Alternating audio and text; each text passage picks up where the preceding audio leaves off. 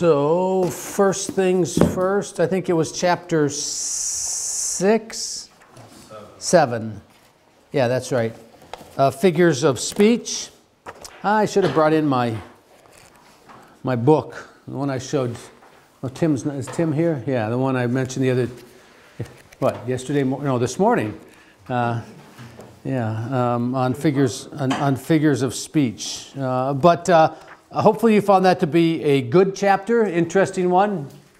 Hopefully you learned a lot. There's figures of speech is just the idea on how many figures of speech we use is just amazing. And the benefit of using them is probably more than we can even think about. He gives a lot of the benefits in the thing, and he does talk about some of the more common ones. There are far more than he would ever list in here. Matter of fact, I have a book in my office that's about this size that is not all of the figures of speech in the Bible. It's just a random sampling of figures of speech in the Bible, and they are just, and the table of contents is that big.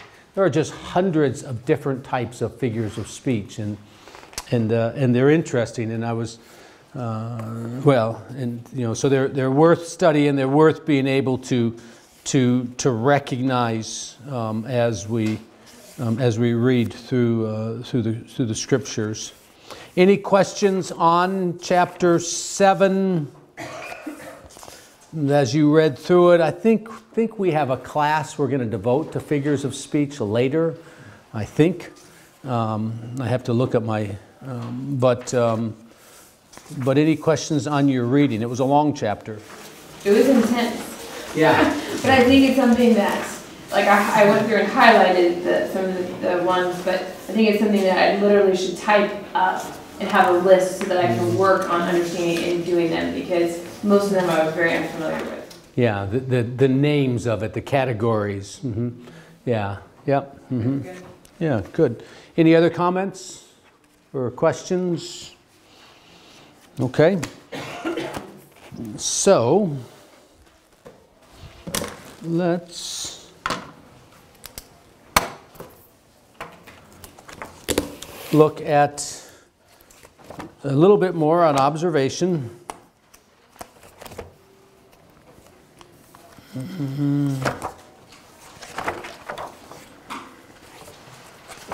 Here it is. So the first thing that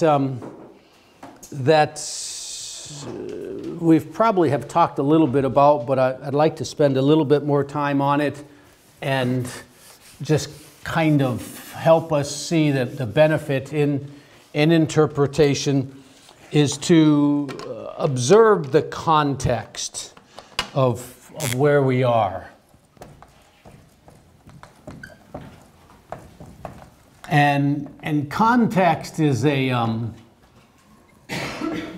important term in Scripture. I expect some of you are familiar with the adage. The three most important issues of real estate is what? Location, right? And we say the same thing about Bible interpretation. The three most important things about Bible interpretation are context, context, and context.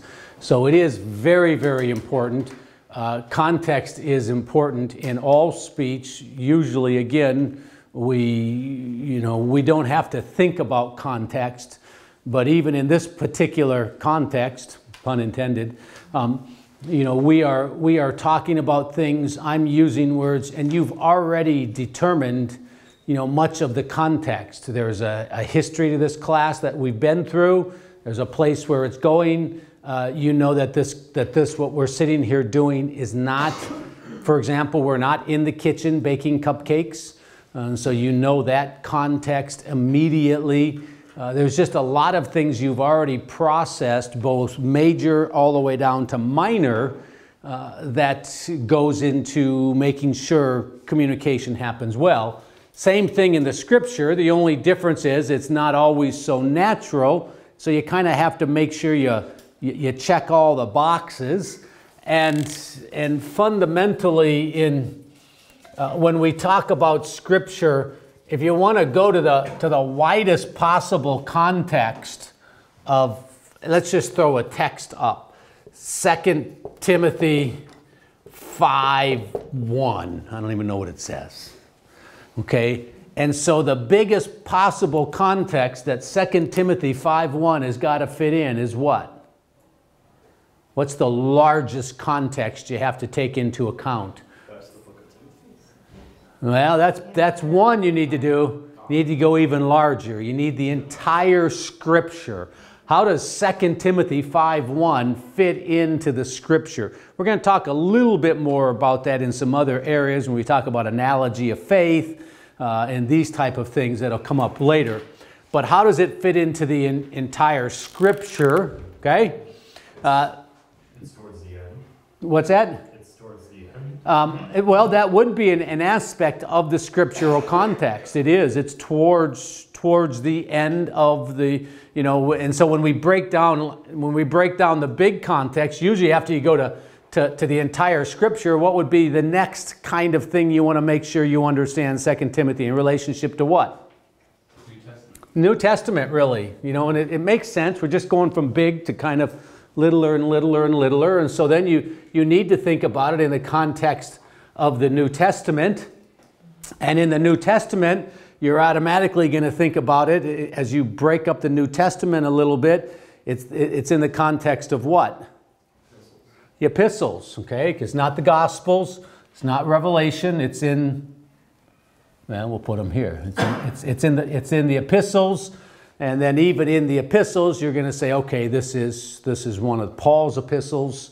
This is a later epistle of Paul, and you're gonna understand that the epistles, okay, they come, the context in which they fit is not the same as clearly the prophet Daniel, which is a different context, and so it's going to affect how you look at it, how you understand it, how you interpret it. And so again, just kind of understanding where it fits until you actually get down then to the context of where does this verse fit into 2 Timothy, and where does it fit into chapter 5, and so you're just kind of narrowing it down. Where do you start when you're talking about context? Do you start little and go big? Do you start big and go little?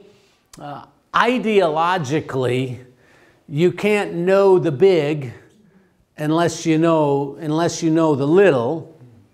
But in a sense, it's hard to know if you got to find the context, you need to know the little. So I can tell you where I start.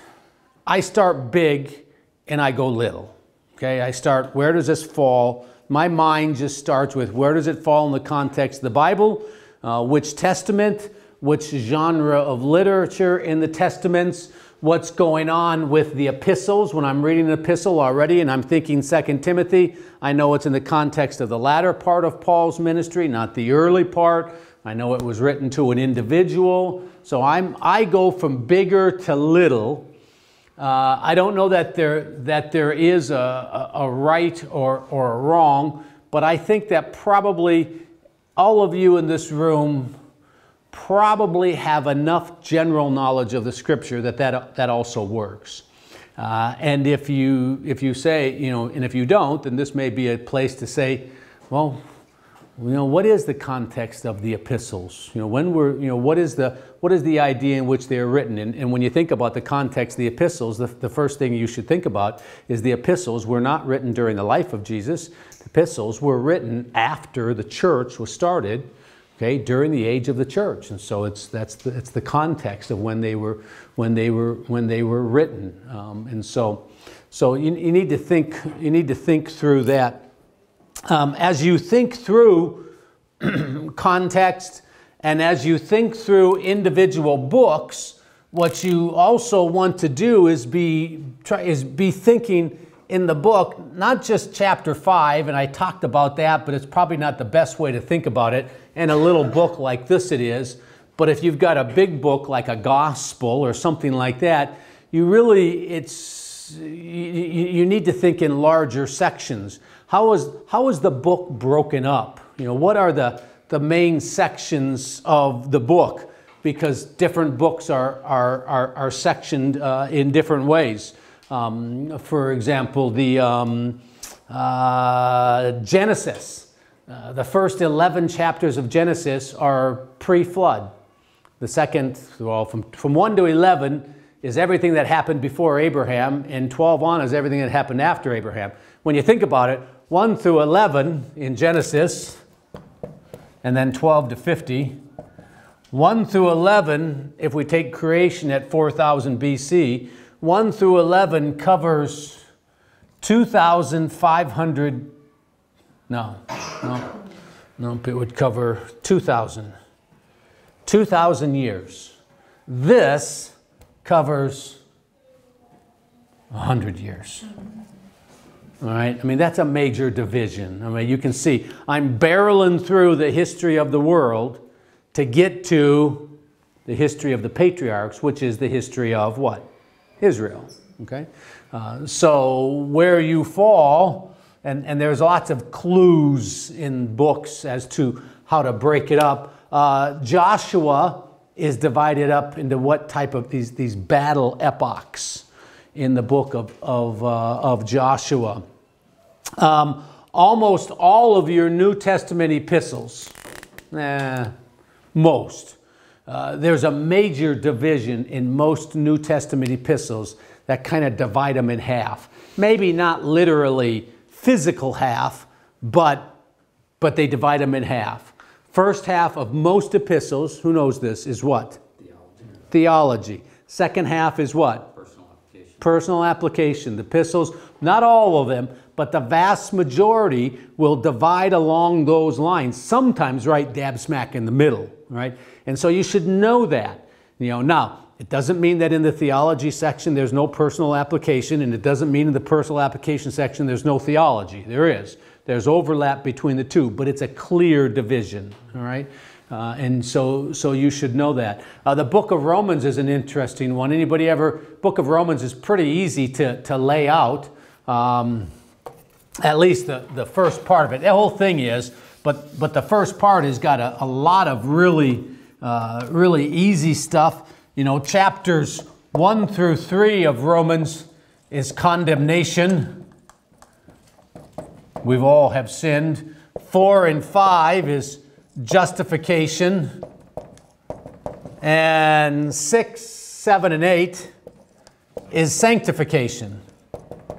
Right now there's some, a little bit of verse. I'm giving you general breakup, but you can find the precise breakup in almost any outline of the book of Romans is going to give you this. So when you're going through Romans, if I'm somewhere in here, I'm in the context of condemnation, and I need to keep that in mind. I remember when we went through the book of Romans a number of years ago, and we went a little bit slower than we do now, not a great deal.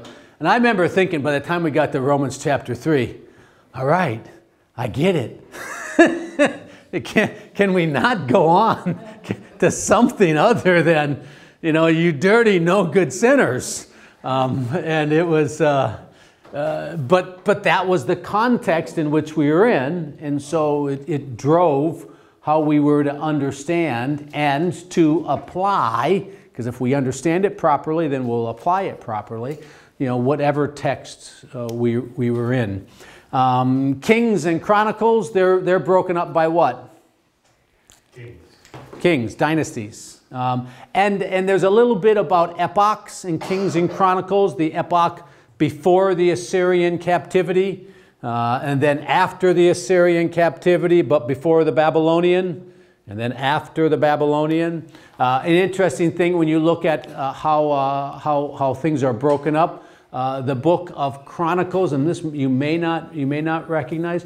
Book of Chronicles much more centered around the priestly things of going on. The book of Kings much more around the prophetic, Elisha and Elijah and these guys. So those type of things help us break it up a little bit. Moses got bust up into northern and southern kingdoms too, because they keep bouncing back and forth. Keep- until he dies. Yeah, not just northern and southern, but sometimes foreign nations. You know, well, I guess not in Kings and Chronicles. I'm thinking of prophets, but yeah. The book of Habakkuk. Anybody know how Habakkuk is broken up? We studied that a long time ago. That's why I know that too. Questions and answers. Habakkuk asks God questions, 3 of them actually, and then God answers. It's a short book, so it's not a long book. And if you read it, you'll see really clearly that it's broken up into these questions. And so as you're thinking through the context, in a sense, by understanding how the book is broken up, you got a good idea of the overarching context of where the book is, where it's going.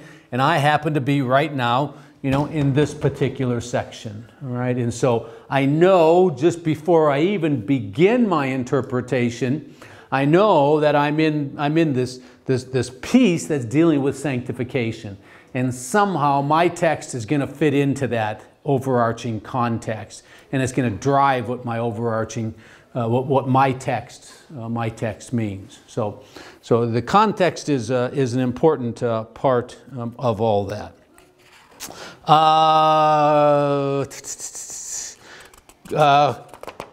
Questions, thoughts, Sarah?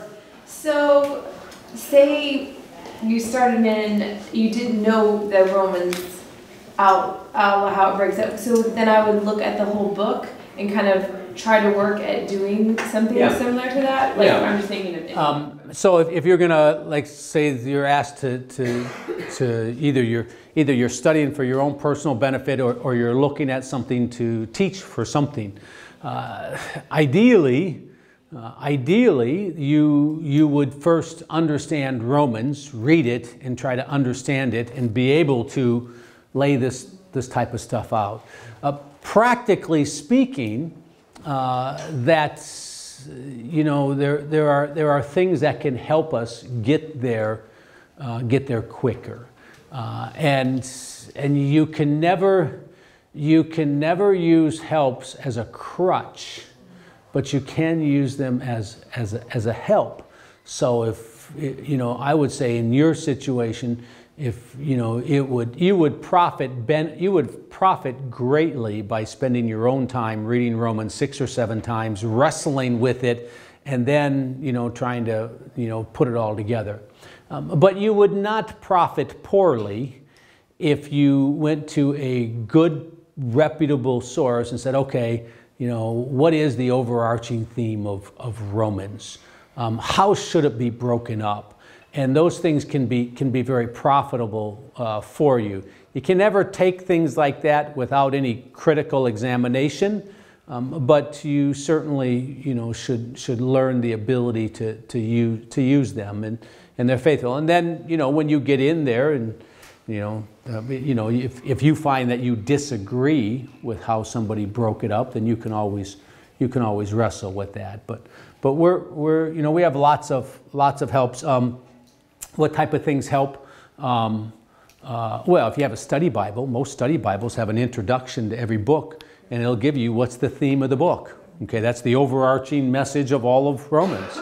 And then there's probably going to be there may be an outline of Romans, and I guarantee it'll, if it's of anybody, of any reputable source, this one is just a no-brainer. They're going to follow this type of an outline. And so reading in your study Bible introductory material will help you get a good big picture. You got to make sure you have a good one. Don't read in. MacArthur Study Bible would be very good. The Ryrie Study Bible is very good. A good Bible handbook, Erdman's or somebody else is a good. What's the other one what do we call it? There's another term for it. It gives a synopsis of each book and then kind of a breakdown section by section. What's that? Survey? Well, a survey will do a similar type of thing that can be very profitable. Get a good Bible survey and just read on that particular section. Those are all helpful. But yeah, those are ways to kind of get it in your mind, and then start digging into it. You should really never, if somebody says, can you teach a Bible study on Romans 5? You should never do that until you've done at least some cursory understanding of Romans 5. Raymond? My question, were you going to say something or something? My question was, what can we take, or what is it that we're seeking to expunge from Scripture that, like, numerous past scholars haven't already expunged already, like historical context or grammatical context? What can I take out from Scripture that hasn't already been done? Great. And let me give you the absolute right answer.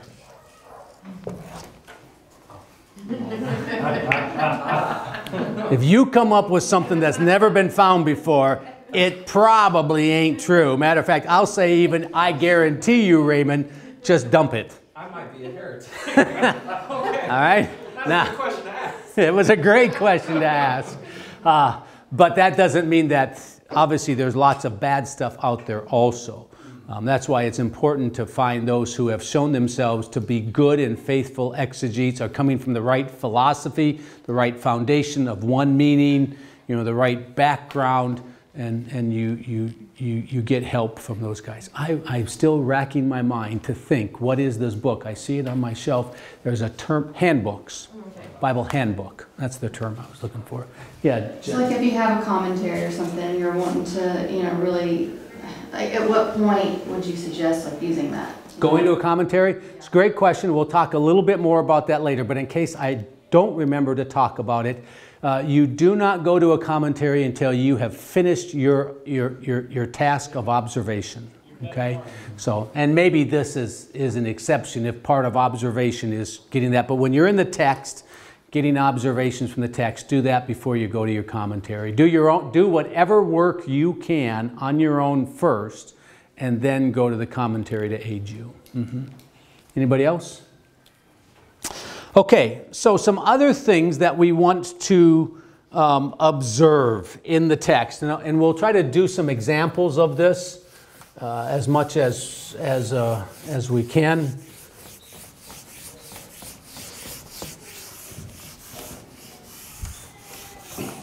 And matter of fact, if you have your little cheat sheet, most of this stuff is on your cheat sheet, but we'll talk about it more in detail. So things we want to observe the context. We've already talked about that. Number 2, we want to observe things that are emphasized.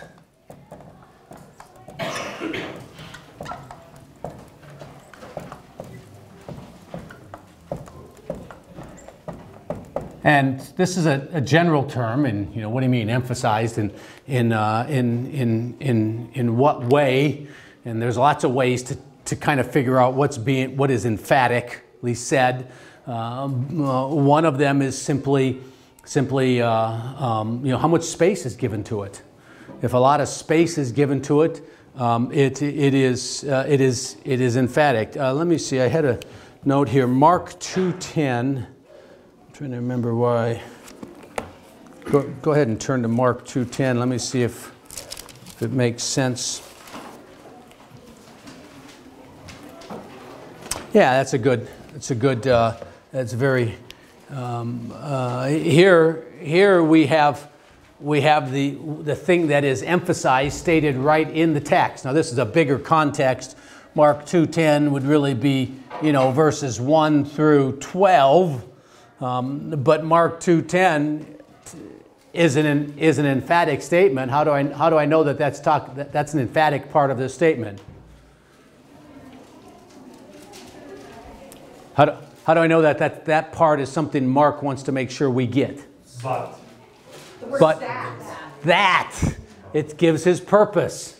That in order that it's a stated purpose. So that makes it emphatic. Let me give you one that's a little bit maybe not as obvious. Go to Romans chapter 10. And here you have to kind of actually know a literary technique. Anybody else hot besides me? A little bit warm. Anybody cold? No? Okay. Romans 10 is a passage you're probably all familiar with. Starting in verse 11. For the scripture says, whoever believes in him will not be disappointed, for there is no distinction between Jew and Greek, for the Lord is Lord of all, abounding in riches to all who call upon him. For whoever will call upon the name of the Lord will be saved.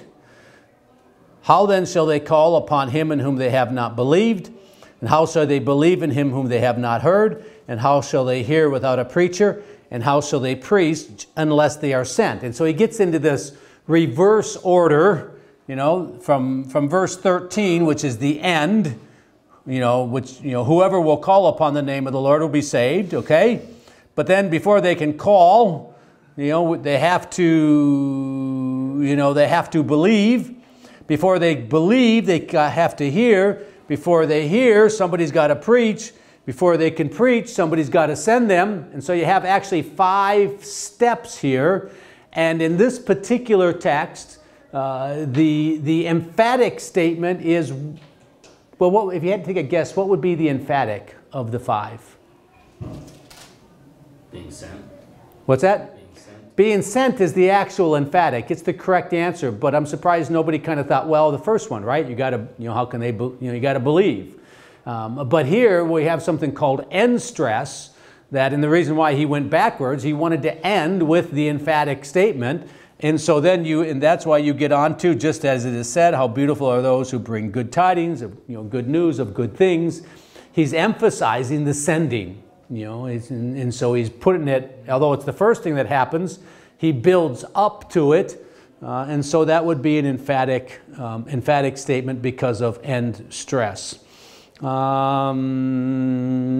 thing, this is a little easier.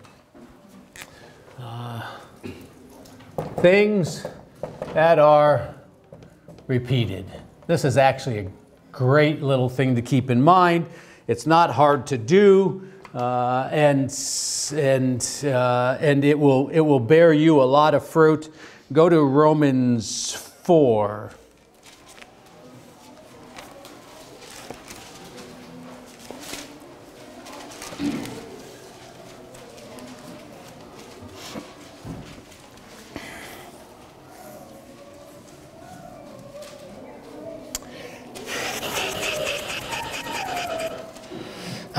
Let me just read, let me start reading in verse 3 and just listen closely. For what does the scripture say? Abraham believed God and it was reckoned to him as righteousness. Now to the one who works, his wage is not reckoned as a favor, but what is due. But the one who does not work, but believes in him who justifies the ungodly, his faith is reckoned as righteousness. Just as David also speaks of the blessing upon the man of God to whom God reckons righteous apart from works. Now I could go on, and if I went on, there's something that's consistently been repeated just in that little part I talked. What was it? What's been repeated over and over and over? Righteousness? Not righteousness. Reckon. The term reckon is what? 5 times in there? And if you continue going on, it still keeps coming up and up and up. So this idea of reckoning, whatever it be, here it happens to be righteousness, this is a key issue. How do you gain your righteousness? Do you earn it? Well, actually not. It's reckoned to me. And so the emphatic, the thing that this is also an emphasis, but we know it's an emphasis because he continues to repeat it. A simpler example, Hebrews, and you probably don't even need to turn there. Hebrews chapter 11, what's repeated? By faith, by faith, by faith, by faith, by faith. So it's like, okay, well, obviously that's central to what he's driving at, and so things. Maybe an individual that's repeated over and over and over. It could be words, and words are the easiest things to kind of notice with that. But when something is repeated or stated again, and sometimes they'll even, well, here let's do another easy one. Galatians chapter 1.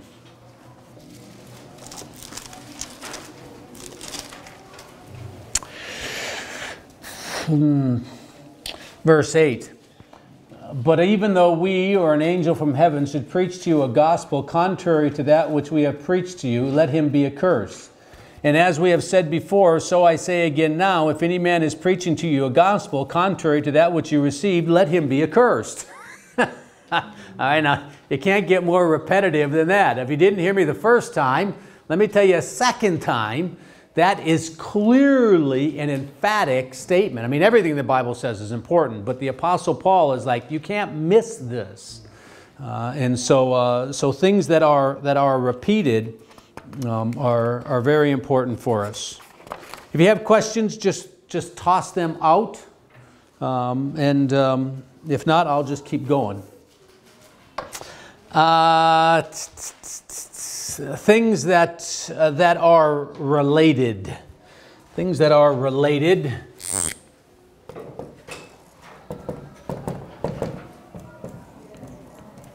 And here related,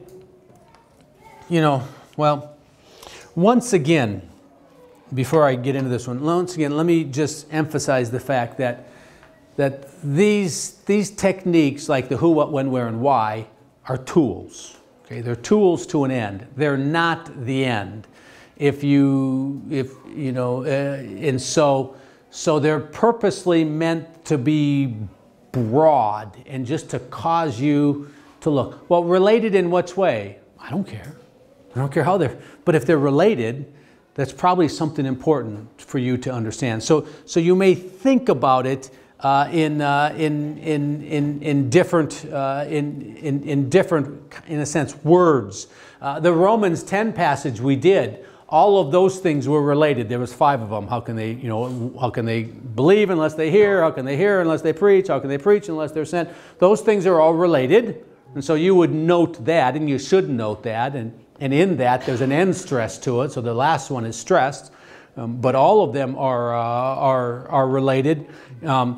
Another time when you get things that are related, go to Mark 11.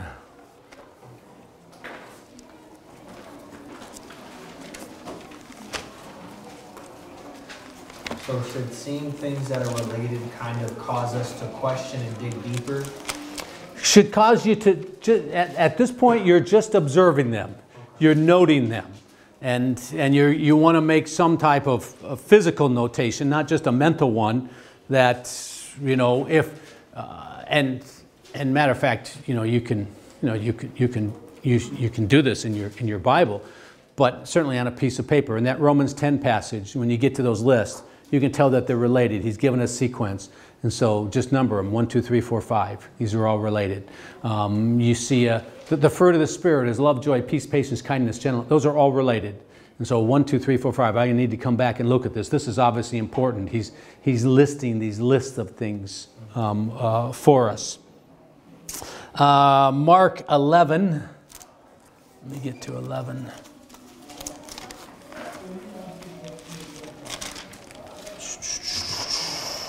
(27 through 33). And they came to Jerusalem, and he was walking in the temple, and the chief priests and scribes came to him and began saying to him, "By what authority are you doing these things, and who gave you the authority?" Jesus said to them, "I will ask you one question, you ask me, and then I will tell you by what authority I do these things," was the baptism of John. And here, things that are related, and however you notice this, doesn't matter. Here we have a series of questions and answers. Questions and answers are related. I mentioned Habakkuk. Habakkuk asks a question, God answers the question. Those are related issues, okay? And so you should note that, somehow note, okay, here's a question. Matter of fact, there's 2 questions. Well, Jesus answers the question with a question, and those type of things. So note that cause and effect, because of this, then that, is an issue of things that are related. It's going to come up later again, but inferential conjunctions. You know what an inferential conjunction is? Somebody give me a... Has a connection, yeah. It infers or relates to something else. And typically it's therefore. Da, da, da, da, da, da, da, da. Therefore, da da da da da da da da. And that conjunction tells you these two things are related. There's maybe a cause and an effect. And so certain conjunctions will help you see that. And we'll talk a lot more about conjunctions because the conjunctions are really, really helpful in lots of observation things. But find things that seem related and note them. Note that there's something going on here. Things that are contrasted or compared. Things that are contrasted or compared. Let's go to Galatians 5. Matter of fact, I think that's the fruit of the Spirit passage, isn't it? Galatians 5. Now, when you want to, again, conjunctions are a big help here, and we'll talk more about conjunctions later.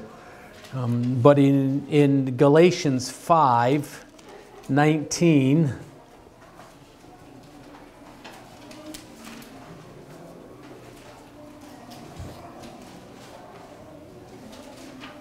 oh, I think, oh, I was going to say I'm in Ephesians. No wonder it doesn't work. Galatians 5:19. Now the deeds of the flesh are evident, which are immorality, impurity, sensuality, idolatry, sorcery, enmity, strife, jealousy, outbursts of anger, disputes, dissensions, factions, envy, and drunkenness, carousing, and things like these, of which I forewarn you and have forewarned you, that those who practice such things shall not inherit the kingdom of God. But the fruit of the Spirit is love, joy, peace, patience, kindness. Those two things are contrasted. And there again, you can tell they're contrasted. You don't have to use the word but, but the word but being there helps us. But is a contrastive conjunction and is a coordinating conjunction. So things that are alike will often have an and in between them. Things that are contrasted will have a but in between them. So again, conjunctions very, very, very, very, very helpful.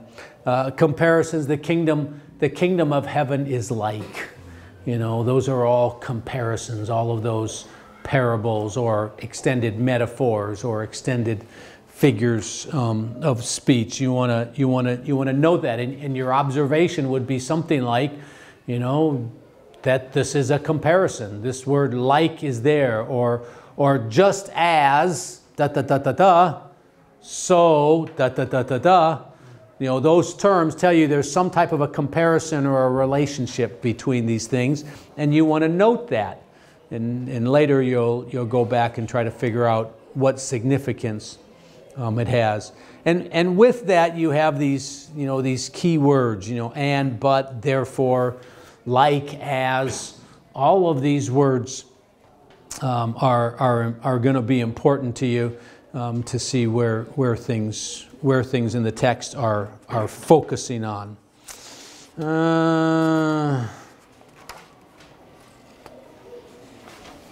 Thoughts, questions, any of that? You mentioned earlier that before you can give it like a study on a book or anything, our first step is to observe and do the work within that book that's required. Yeah. Oh, you can make these type of observations, because these are just observations, and observing the context is also an observation. And you can kind of do that at the end. So you could be doing all of this before you pulled out your Bible survey and studied the book. So it's not, you could do it first, but again, when we get into interpretation, then that's going to become more important. Before you get to interpretation, you need to make sure you observe the context in the entire book. Maybe that's the best way to say it. How do you go about observing references? What do you mean? So like, Jesus references the Old Testament. Yeah, when it goes back. John the Baptist, further back in the Gospel. Yeah, you talking about like when they quote the Old Testament? That specifically, but also they'll reference, earlier parts that are mentioned in the Gospel for. Oh, okay, yeah. Same kind of issue of context always applies, and that can make Old Testament quotes a little bit, it makes it more work, because to really understand why he's quoting that quote and what that quote means, you kind of have to go back and look at where it came from and what did it mean and why he's doing it. So you kind of got to do the whole process now in another area. Yeah, it does add another layer of intensity to it. Mm-hmm.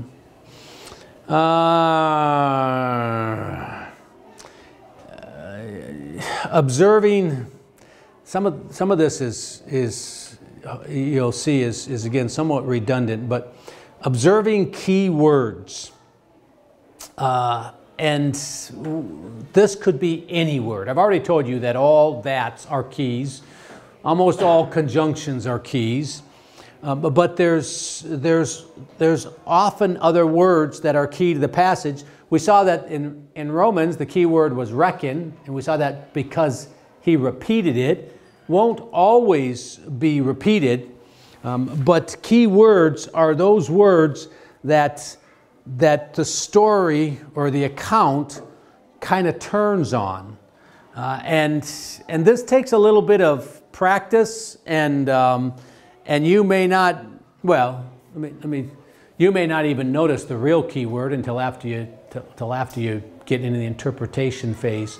But when you're going through on your initial observation, a key word that you would, and what I would do is I circle them. So, because these are my key words. Key word would be anything that I don't know what it means, because then it could be key. And I don't know it because I don't know the meaning of the word. So I'd circle that word. Any word that seems central to the text. And this is where the trick comes in. You heard the old Sunday school joke, right? That all answers are Jesus. Okay, right? You've heard that. And so the teacher asked the class, well, what has 4 legs, a fuzzy tail, and climbs up trees? And everybody's just this dead silence, you know. And one little boy in the back of the hand raises his hands and says, well, I think you're talking about a squirrel, but I'm going to say Jesus. You know, and we do that in lots of places of Scripture. We see words like Jesus or faith or grace, these words that are very key in the Bible. Key words. Just because it is a key word in the Bible does not mean it is the key word. It is a key word in your text, and our tendency is to go to these $20 words and say, well, this is always key, and it isn't always key. Sometimes the key word is for example, and we're going to get there here shortly. Philippians chapter 2 talks about the sacrificial death of Jesus Christ on the cross for your sins, and the emptying of himself, the kenosis, in order to come to earth, take on the flesh, and die on the cross. Right? There's a lot of high-powered things there. The key word in the Philippians 2 passage, does anybody know the passage well enough to take a jab at it? Is humility. Okay, that's the key word, which is not any of those things that we're thinking of. And in that particular passage, the entire sacrificial event of Jesus Christ simply becomes an example of humility. I mean, it's like, wow, that's a pretty powerful example. It is a powerful example.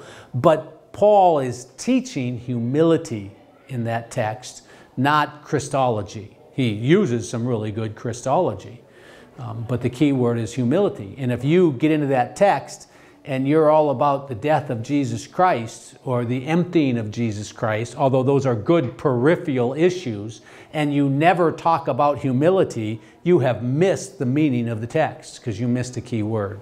Does that make sense?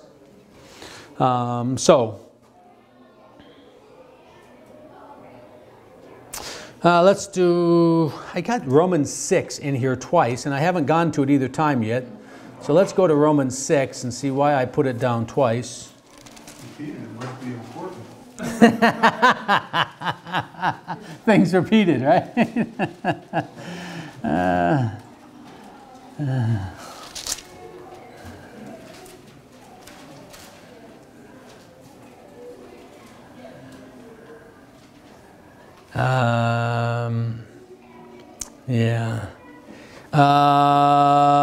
Go to, let me see.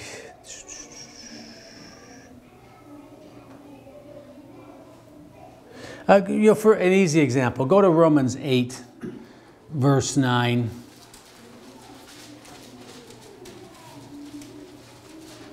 And you could have, you can have multiple key words.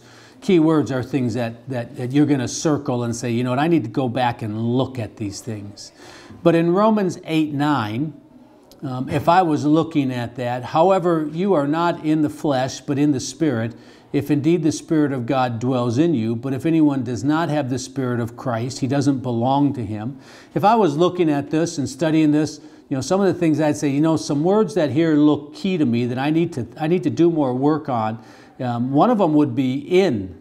What does it mean in the flesh and in the Spirit? Right? I would put that down as a key word. Somehow I need to understand that. Both flesh and spirit. What does that mean? There's a lot here. A key word, dwells, is something that I probably need to understand.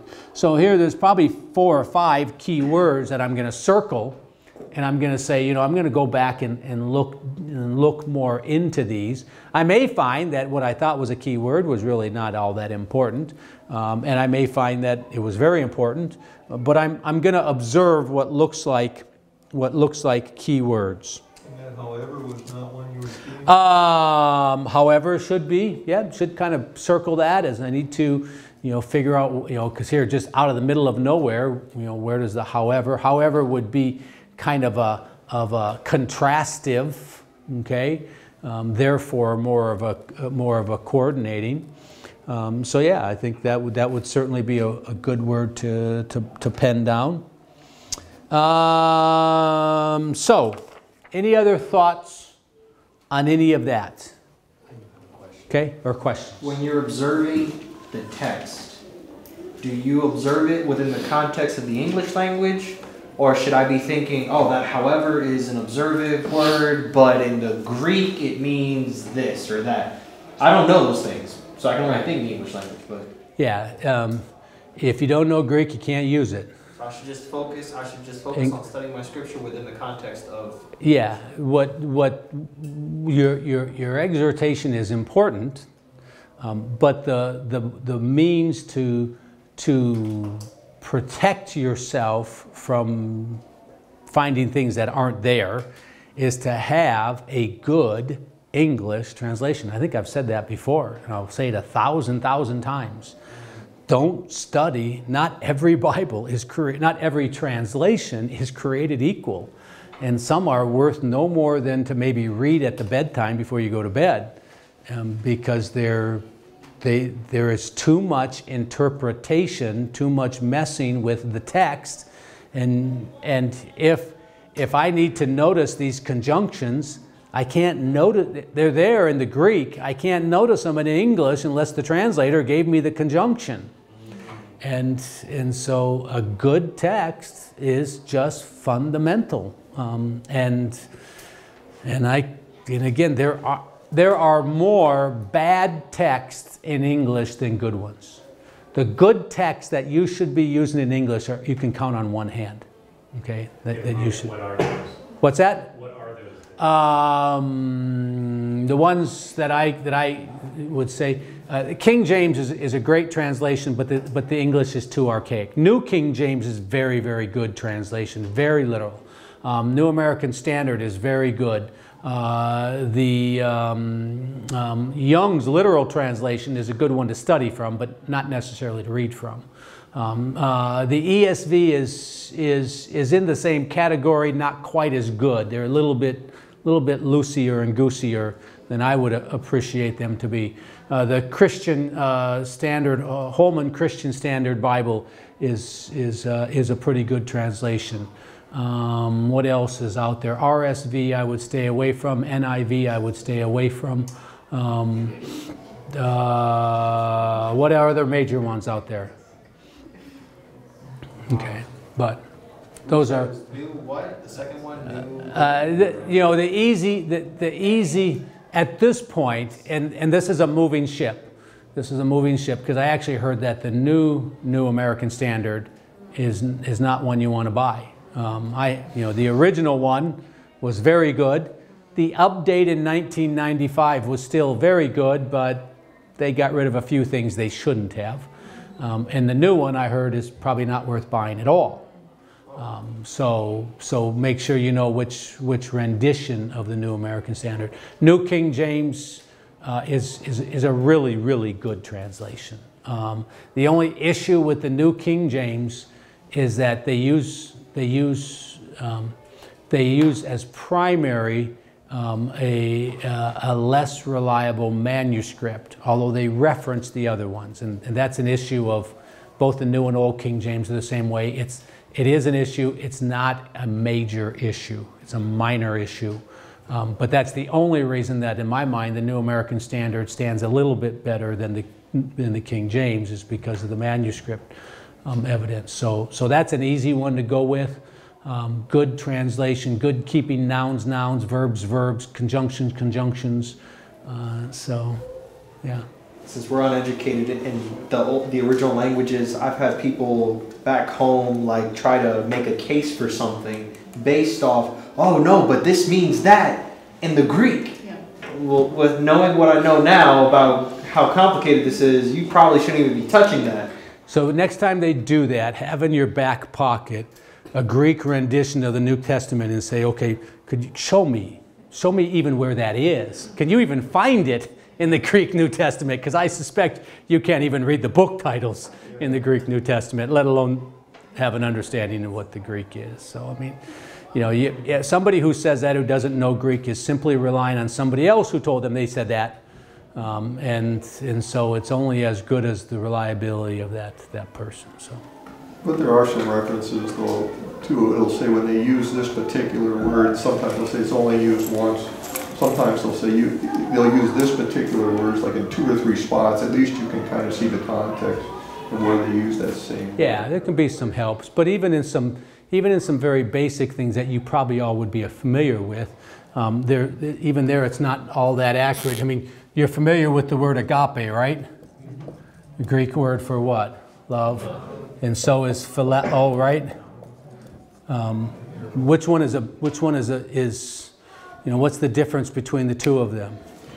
One is brotherly, the other is like, I don't know what agape is. I know philia is because Philadelphia. Yeah, unconditional. And typically we say this is a higher love. This is and this is that. And there's a little bit of that, but sometimes the Scripture uses phileo and agape as synonyms. All right, and so if somebody says, oh, no, that's phileo, that's not agape, that's different, because agape is this and phileo is that, it's like, well, that's not fully true. In this context, they're synonymous. Matter of fact, when Jesus says, do you love me, do you love me, do you love me, he interchanges those words, and there's actually no difference in his meaning. So even that little bit of what most people would say is common knowledge about Greek is sometimes true, often true, but not always true. And you don't know that if all you know is so. Mm-hmm. And I'm not trying to say that you're not smart enough to study the Bible. You are. You're smart enough to study it, but just in a good English translation is a translation you can lean on. You can lean on for everything you need for life and godliness. And so, yeah. Were you going to say something? Yeah, I was just going to talk a little bit about this, the whole Greek issue. So in Bible college, I took a lot of Greek and about 3 years of it, from like Greek 101 up to advanced exegesis. Yeah. And one of the things I learned towards the end was that reading a text in English in context gave me just as much insight as reading it in the Greek. The people who write these translations, the committees, these are full committees of people, incredible scholars who do these translations. Most. Some. I didn't even say some. I don't even say most anymore. if you have a good translation, you are not missing a whole lot from your English translation to what you get in Greek. And then with the whole argument of, and I hear people say the same thing, oh, but in the Greek it actually means this. And the second I hear it, I always tune them off because I know instantly they don't know Greek.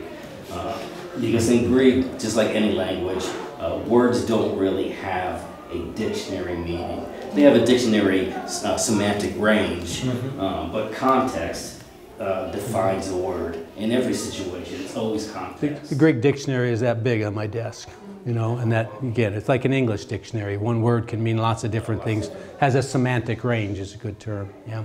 What was I going to say? The one thing that, the one difference with Greek and English that is legitimate, or Hebrew and English, it's kind of like, somebody has put it this way, and it's true. It's like the difference between watching television in black and white and watching it in color. You know, watching it in color. Yeah, you remember what black and white television is? Probably going to come back in soon. It's going to come back. Didn't you have that in PR? I didn't know that was a thing. Yeah. So there is a profit to it, and it's a good profit, but it is not an essential thing, and certainly not essential at what you're doing. So yeah. Okay, so we got any other thoughts on any of that before we do one more thing? So let's do this. Go to Mark chapter 4. And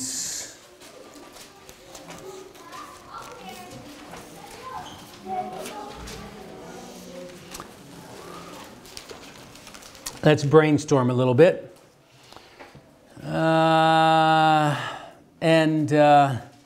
Anne, we'll let you be the scribe. Is that all right? This Anne, you can be the scribe? Okay. It'll be easy. We're going to read 4:35 through 41. And then we're just going to brainstorm on points of observation. We'll try to do it, a little bit in order of like we've done before, because it's good to develop an order. And we're just going to go down and put together as many things as we have. And the only thing you have to do for scribing is not record the points of observation, but just tally points of observation. Okay. Maybe under who, what, when, where, why, how, this type of stuff. So let's read it first. And Jen Connolly, would you read 35 through 41, and then we'll just go through it together. All right. On that day, when evening had come, he told them, "Let's cross over to the other side of the sea." So they left the crowd and took him along, since he was in the boat. And other boats were with them. A great windstorm arose, and the waves were breaking over the boat, so that the boat was already being swamped. He was in the stern, sleeping on the cushion. So they woke him up and said to him, "Teacher, don't you care that we're going to die?" He got up, rebuked the wind, and said to the sea, "Silence, be still." The wind ceased, and there was a great calm. Then he said to them, "Why are you afraid? Do you still have no faith?" And they were terrified and asked one another, "Who then is this? Even the wind and the sea obey him." Okay, so let's just go through and say first point of context, first point of observation is always what? What's that? Genre. So the first point, long time ago. Genre being what? Narrative. Okay, historical narrative, so we know that. And then let's go down who. So who are the who's? He said to them, Jesus said to the disciples. Okay, so we've got Jesus, we've got disciples. We got a crowd. Got a crowd where, and give us what verse you're in. 36. Verse 36, we got a crowd. Any other who's? Sound like there's some other boats, so I don't know if there's other folks in the boats. Yeah, okay, good. Okay, boats that are probably not empty. Any other who's? Did you count the waves in the sea as characters in this? It's a great observation. You say, well, I know the sea is not a who, but he certainly does talk to it like it's a who. So yeah, I would mark that down. And again, we're here to make observations. We'll figure out the significance of them later. So, yep, I would, somehow I'd just be glad I saw that, whatever caused me to see it, and note it. Any other who's?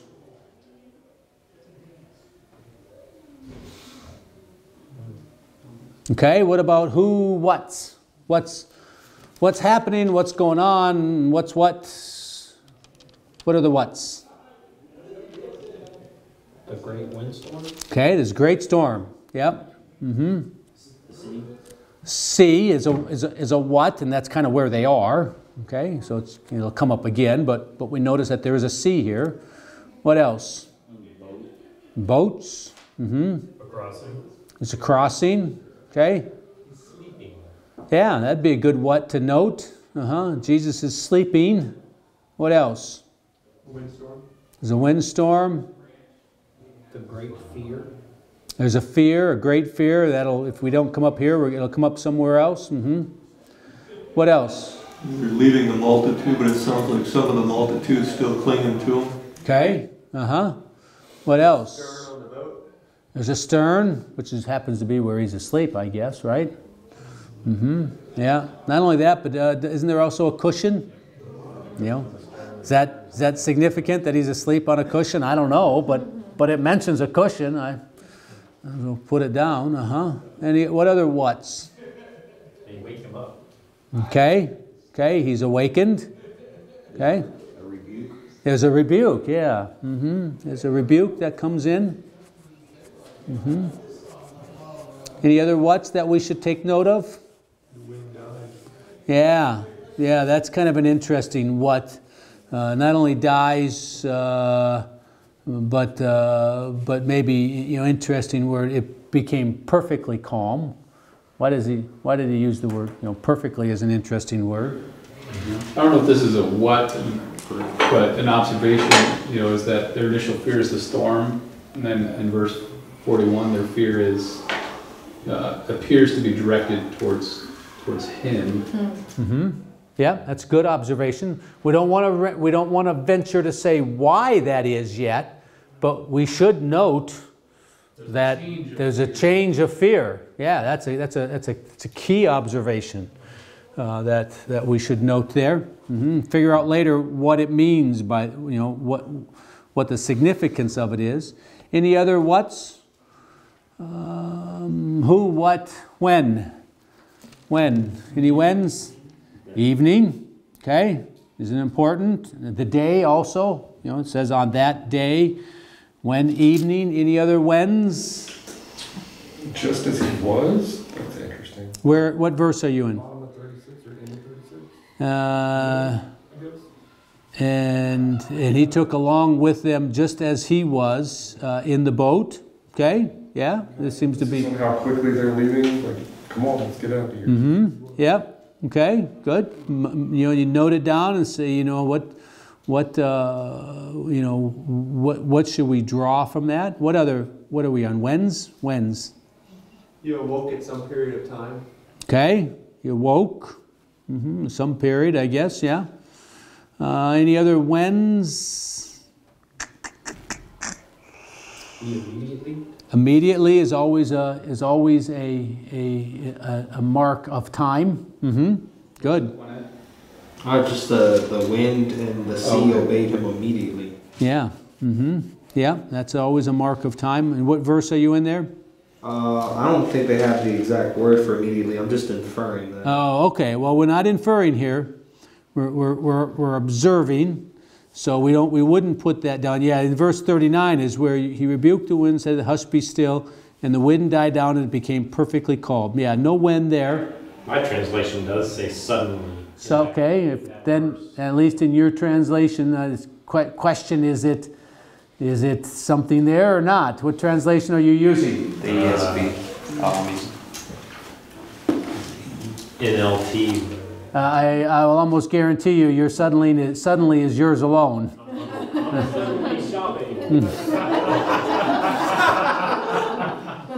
I could be wrong, but I think I'm probably not. Either way you look at it, it's consecutive. The first thing that happens is Jesus rebukes it, then. That could be a when. It calms after he rebukes it. There is a sequence there. That would be a good. And with Joel is like, when is it that their fear goes from the storm to Jesus? It's after they see the wind and the wave. Yeah, that'd be a good observations. Who, what, when, where. And some of these you say, well, where? Well, we already talked about boats, lakes, all these things. We got them in what's. It doesn't matter where we make these observations, as long as we're noting that they're there, and we're thinking about them. But are there any other wheres? This is the Sea of Galilee. It's James and John's home river, home lake. Okay, do we know it's the Sea of Galilee? At least not from this text, we don't. But there is a where. A where is a sea. And so when we get outside of our observation into kind of answering the questions of our observation, we better figure out what sea it is. You know, yeah, so that'll be important. But the observation is, what is it? Are they on a sea or simply in a boat? You know, they're in the water somewhere. Other who, what, when, wheres, other wheres. We talked about the stern. That would be a where, asleep in the stern, the back of the boat. Any significance? I don't know. Saw a boat. Well, I won't go into that. Any other wheres that we should note? They are crossing to the other side. Other side. Yep. Good where. Yeah. Yeah, that would be where. Who, what, when, where. Why. Remember, why isn't application? Why is the text telling us, you know, and in here, it would have been that they let us go over to the other side so that we may, you know, it's not here. Maybe it's in Josh's translation, but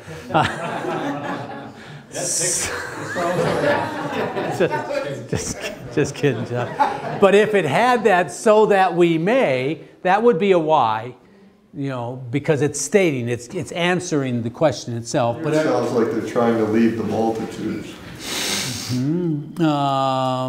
But do we have any whys here?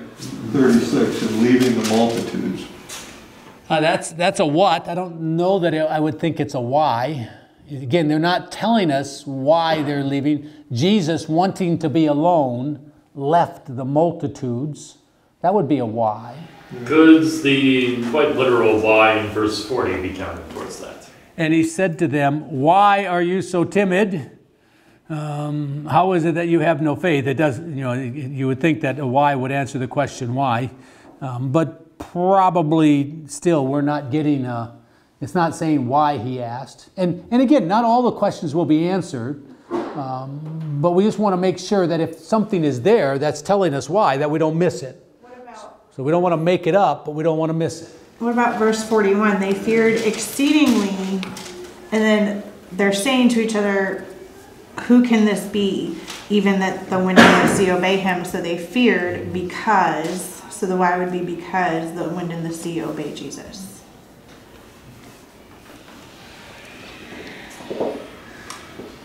I think that why would probably, you know, it's still not an implied. That would be an interpretation. You're getting into interpretation, which you're going to figure out lots of whys in interpretation. But here we're trying to observe whys. And I think maybe the answer is we don't have any whys in this text. Within verse 40, it's interesting. Just something I just noticed that Jesus is still asking why they're afraid. Have you still have no faith? And they appear, you know that they're afraid of Jesus, but Jesus doesn't seem to be. I don't know if he's using irony in that statement when he says, you still have no faith, because he must know that they're afraid of him, because the text clearly states that they're afraid of him, but Jesus, in his response, in his reaction to them, doesn't seem to be aware of that. Or he's being ironic when he says, you still have no faith. So I don't know if that's like kind of shedding light on his humanity. Like, did he not? You're into interpretation, Raymond. Don't go there yet. Stay with observation. We're simply observing. We'll interpret later. I was just wondering in this observation, stage. Since there are other accounts in the other Gospels, would you read them at the same time or keep this isolated and just stay? Typically you want to stay here. You want to stay here until you're done with it, and then maybe go and pull out some things. But typically you want to stay here, because just as much as everything in the Holy Spirit put everything in this text that he wants us to have to grasp the text. In a sense, the Holy Spirit left some things out of the text so that we would grasp what we need to grasp in this text. And so yeah, I mean, it's okay to go, but you don't want to take every gospel account and make it a compilation of a harmony of all the gospel accounts. So, Josh? Should we look at a greater context? Because they get to the other side, he heals the man that's possessed by demons, he gets right back into the boat, and they go back. So is that maybe a why? That's an interpretation. That's an interpretation. It's an interpretation. Again, why? We're looking at observations, those things that the text puts in front of us, you know. And again, that's why I say whys are often that, in order that, so that, you know, that they are declarations. We're going to answer lots of whys, or we're going to try to figure out lots of whys in interpretation, but here we're just observing. So don't be afraid to say, you want to see everything you can see, but you don't want to make things up. Just so you have a lot. Who, what, when, where, why, how. You can ask how, any hows. Yeah, that'd be a good, how would be a good one here. What's the first really good how? By boat. What's that? Okay, how'd they cross? By boat. Okay. Rebuked. Yeah, that's an how did he calm he rebuked. And maybe that's a what too. I think somebody said that in rebuke. So if we didn't get it in a what, by the time we start asking, how did these things happen? Oh, well, I really need, yeah, that's right. I'm surprised they do that. Well, I think it's before that. Like a subset of what? I mean, you always see the 5 W's is always a good way to look at it. So if you're going to do how, it's just a subset of what. And there again, the key issue is not classifying them under their right category. The key issue is they are just a pry bar to get us to see. And so it really, in the end, it doesn't matter if we see that as a how or a what, functionally speaking, as long as we've observed it and our eyes are now thinking, our mind is now thinking about it. That's the key to observation. Any other hows that we should keep in mind? Things repeated, things emphasized. Oh, we are out of time. Things related.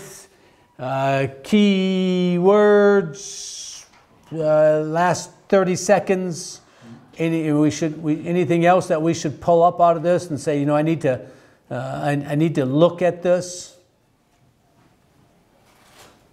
Yeah, you look through, anybody? Look, I don't know, is it in things that are compared or contrasted, am I going too far if there's a storm yet he's sleeping?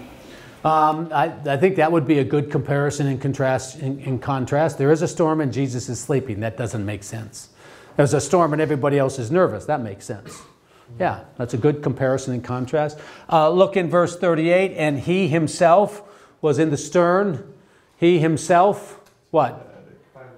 What's that? He's by himself. No, it's emphatic. It's emphatic. It's, he was in the stern is all you have to say. He himself is in the stern is like repeating he, that is, he was in the stern. So it's an emphatic repetition of something that doesn't need to be there. We have probably a really important word. A matter of fact, probably a very important word in verse 38. And this matter of fact, it is important, but you might miss it until you actually do more work. What is the word, Joel? Verse teacher. Teacher. When you kind of unpack this, you're going to realize, there's a lot in that word teacher that accounts for why after the storm gets calm, they are afraid. And again, there's this climactic, this building. At some point he's a teacher, and at the other point they're afraid of him. Who is this? Who the winds and the sea obey him? This is a whole lot more than a teacher. Okay, And you know, just on, and we're over time. We got to go. Yeah, maybe we'll do more on this later. So we don't want to. Yeah. Okay. Sorry, we went over a little bit.